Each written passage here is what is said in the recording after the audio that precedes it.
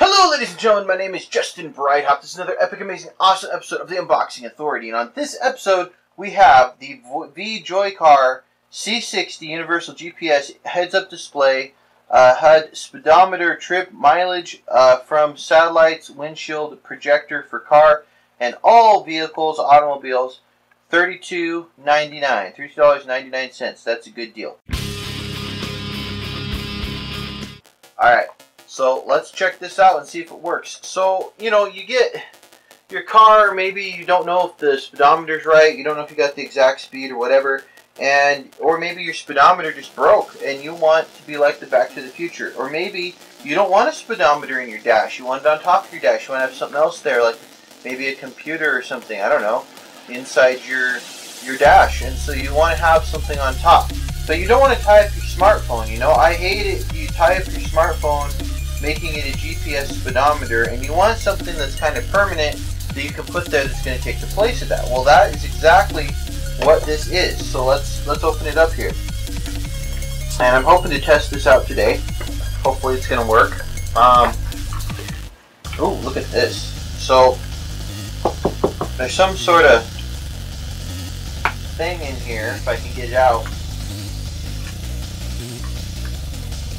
And this has got to be something to do with the heads-up display on your windshield. This has got to be this reflector here, tinter thing. This has got to be something to do with that. So we're going to read, because you can do the HUD, or you can just set this on top of your dash. Either way, it's supposed to work. And I don't know how it does with direct sunlight. I really don't know, but we're gonna read about it here. It might say not to put it in direct sunlight. So got all these things. We got this card that came in here with some sort of, it says Car Electronics Limited. This is the company or something, and so we'll get a picture of everything that came in our box today, like this. And yeah, if you're Doc Brown and you want to do the science experiment, you know, weather control experiment going into the future, well then this might be for you.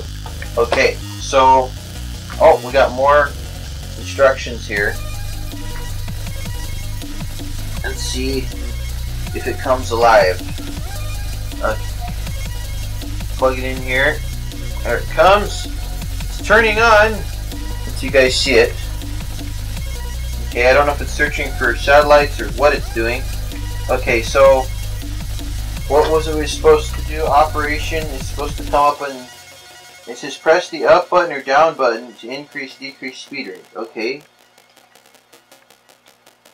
Oh, you can make it say whatever you want. So you could make it say 1.21 gigawatts, I guess.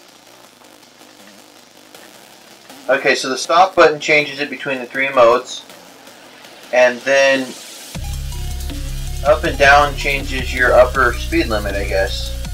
You can go up as high. Let's see, how high will it go? It's 290, 200, 225. Okay, 225 miles an hour is the fastest speed limit that you can set this thing at.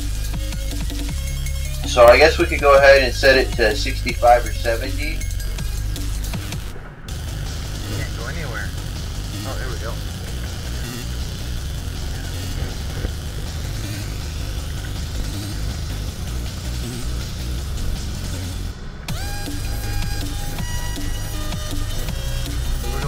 Miles an hour, 9 miles an hour, 12 miles an hour, 13, 14,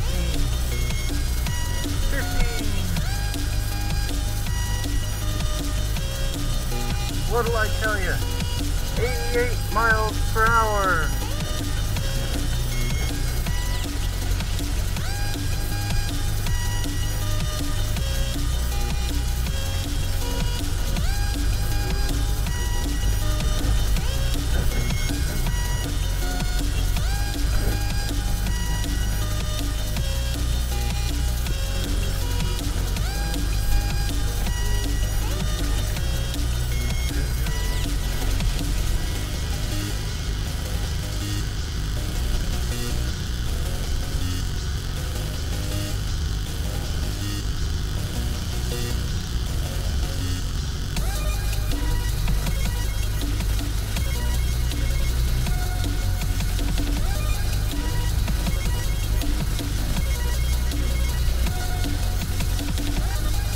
down our speed limit to like, I don't know, 35. That works. Oh no! Here goes your alarm. It says we're speeding. Out of control. And the alarm went off. So it doesn't just stay on when you're supposedly speeding. 45 miles an hour. Turn it back up to 65. There we go.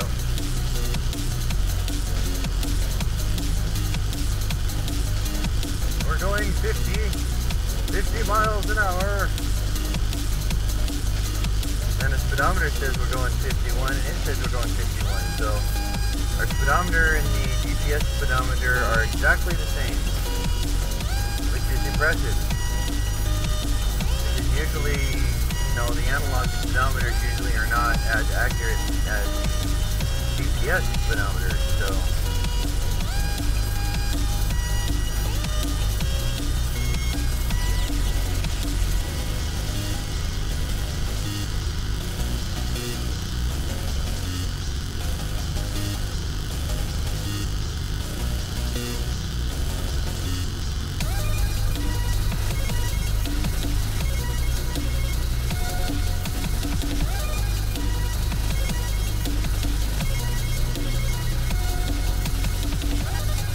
sitting there nicely. It's not wobbling around or anything or bouncing around. I expected it to. I figured, you know, of course I'm not in a big noisy truck yet, which is where I want to try this, but it's not bouncing all over the dash, so that's a good indicator.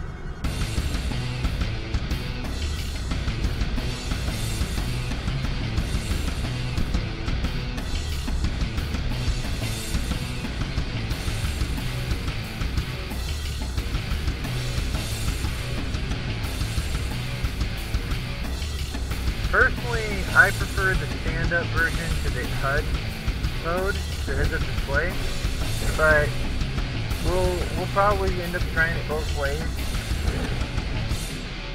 I have to install this permanently.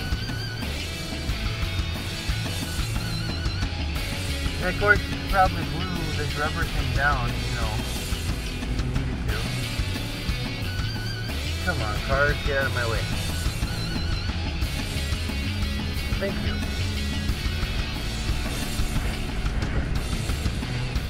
Alright.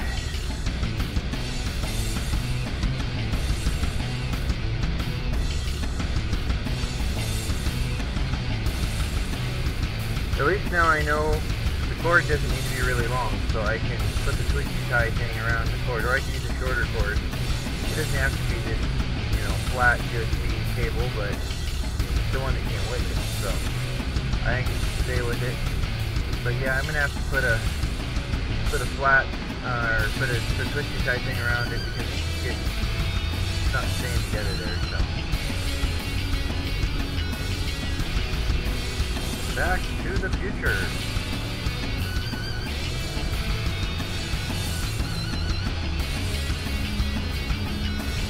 Doc Brown would be proud.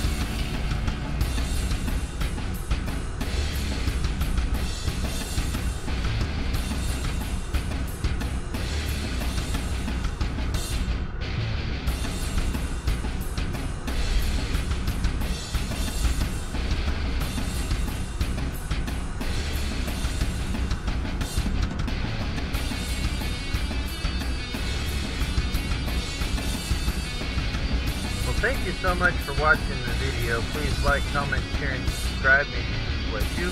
Please click the link in the description of the video and consider giving to our Patreon. And check out www.christiancourse.com. Alright.